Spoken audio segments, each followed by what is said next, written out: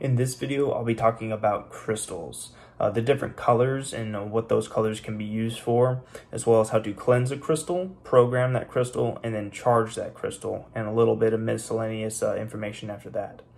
But for crystals, there are several different crystals in the world. There's like hundreds, thousands different kind of crystals that you can find. But when working with crystals, they can mainly be used for healing or for any kind of manifestation you're trying to use them for. Crystals that are white are usually used for any kind of healing, like a clear quartz crystal. And this is what it looks like here. This one's a 4-inch clear quartz crystal. And usually any kind of white light projected out of this kind of crystal is used for healing properties, any kind of diseases, getting rid of ailments and stuff like that in the body. It's very good and effective for that, or any other kind of, it's an all-purpose kind of color and crystal as well. You also have black colored crystals, or ones like Obsidian, like this one here. These are good for transmuting any negative emotions or influences or any heavy or dense energies and making them more positive or a lighter or much more beneficial. Then you have the violet ray of crystals, which is associated with crystals like the amethyst crystal. And these are used for attaining wisdom, knowledge, inspiration, as well as a connection to your higher self or your holy guardian angel. You also have the red crystals, or red ray of crystals, used for cultivating vitality, strength, vigor, but in a balanced manner. Then you have the yellow or gold crystals, which can be used for greater willpower, attaining greater willpower, or any kind of physical manifestation in the world, or trying to manifest beneficial things for other people. Then you have the blue crystals, which are used for speaking your truth or communication between others, either spoken or written words. So if you're trying to write a book, you could use a blue crystal to try and help find the words to communicate what you're wanting to share with others. And it's also used for communication with the spiritual realms as well. So opening up the third eye, and anything that's like an indigo color, like a darker blue, can be used to cultivate that spiritual connection with your spiritual guides and also with your higher self as well, or your holy guardian angel. You also have the green ray, which is used with the emotions of the body, since it's associated with the heart chakra, which is green in color, and used with the green healing ray or cosmic ray of light as well. You can see with like plants and stuff like that, as they're used as herbs, those herbs are used for healing properties. The green ray is associated with those healing properties from plants and stuff like that. And then you also have the pink ray, which is associated with like a rose quartz crystal. You can see right here, that's what rose quartz looks like. And you can use this crystal to cultivate love or compassion, as well as forgiveness or unconditional love for others, as well as developing a mind-heart coherence whenever you're trying to use it for meditation and stuff like that, to expand your auric field. If you tap into the auric field of the heart, you're able to tap into that emotional body and really expand your aura to bring in a lot more life force energy whenever you tap into the field of the electromagnetic field of the heart. But you also have a crystal like a bloodstone crystal here. It's green and also red in color, so it's got some properties of the green ray as well as the red ray, and is used for helping with the circulation of the blood in the body and healing those blood particles of the body to where they hold more oxygen and stuff like that. If you wanted to project energy into it to manifest something like that for yourself, or greater health of the body overall.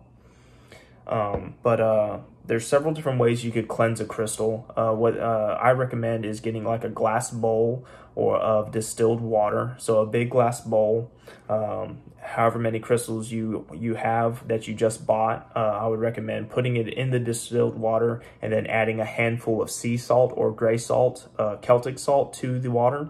And this electrifies the water and enlivens it to where it can extract any of the negative energies or programs that are in the crystal into the water. And then you would then take the crystal out after about 10 to 30 minutes of letting it soak in there, and you would hand clean it like you're visualizing the dark and murky chi or negative influences that might be in the crystal falling out of the crystal from your hand, going into the water and getting sealed inside of that water. You would do this for about 7 days and 7 nights to completely cleanse the crystal.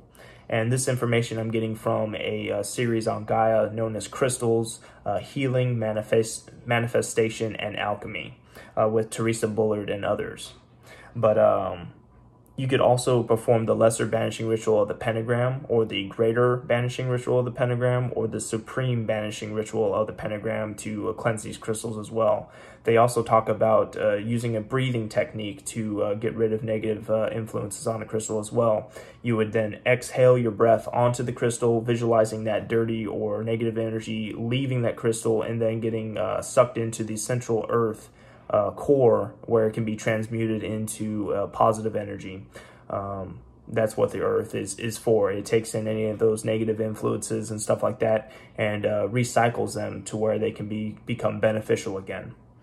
But after you cleanse your crystal, you also want to check and make sure that it doesn't dissolve in water. Some crystals do, like salt is essentially a crystal, and it dissolves in water if left inside that water. So check and make sure that it doesn't dissolve in water first before you put that crystal in a water salt solution. But after you've cleansed the crystal, you would then program that crystal with whatever manifestation or healing purposes you want to use it for. You could use it for protection, abundance, wealth, love, or the transmutation of negative emotions. And you would want to feel what it would feel like by setting your attention. You would write down exactly how you'd want to say it as far as programming it. And then you would also want to feel what it would feel like to have that protection or abundance or wealth or love in your life, to incorporate the mental and emotional realm whenever trying to create or make a manifestation happen inside your life. After you've done the programming, you would then charge that crystal. You would breathe in slowly and deeply, visualizing your body growing as brightly as you could possibly make it. You would anchor a couple points to the left and right of you, as well as to the front and back, and then the top and bottom, seeing those points grow as brightly as you could possibly make them for about 20 cycles of breath. And then you would spiral that energy into your body, either at the heart chakra or at the navel chakra. And then after you've done those 20 cycles, you would project that energy from that chakra point out your arms, out your hands, into the crystal, holding it like so. If you want to do it like this, covering your left hand on the bottom and your right hand on the top. And you would see that energy leaving that chakra point, going into the crystal, watching that crystal grow as brightly as you could possibly make it. And this just incorporates the intention, the emotion, and the physical realm for the manifestation.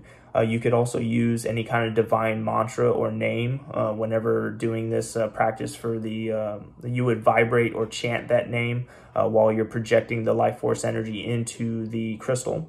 So you could use like an angel name like Nanael or Mikael or Michael or Gabriel, Uriel, any of these angel names. You could also use any kind of Sanskrit mantra that you feel an affinity for, or any other mantra that you think would be effective for using for your manifestation or your healing properties for that crystal. But whenever you're holding large crystals like a 4-inch or even bigger than that, whenever you hold it in both hands, this crystal interacts with your auric field and actually expands that auric field. So if you're performing any kind of meditation, you could hold these crystals in both your hands and it will expand your aura out. Usually your aura is about 15 feet in diameter or more, or maybe the radius of it is about 15 feet. That's why you feel people kind of like coming into your energy field, and you sense like there's somebody watching you or there's somebody close to you. That's because they're interacting with that energy field that you're projecting outside of your body. And that's how you can kind of sense if somebody's walking to the right of you or to the left of you, getting into that energy field. But if you hold these crystals, it expands that aura field to about 50 feet or more, and allows you to pull a lot more life force energy in whenever you're performing any kind of meditation. But more information can be found on Gaia. I'm going to link the show down below for crystals, and you can check it out for yourself if you want to learn a lot more about crystals, about crystal grids and stuff like that. But that's essentially everything I wanted to go over in this video. If you found it informative or of value to you, go ahead and leave a like down below. If you have any questions, you want to leave some feedback, or if you have any topics you want me to address in a later video, also leave that in the comments down below as well. And subscribe to the channel, because I'll be posting a lot of videos on here into the future. So thank you for watching, and I hope you have a wonderful day.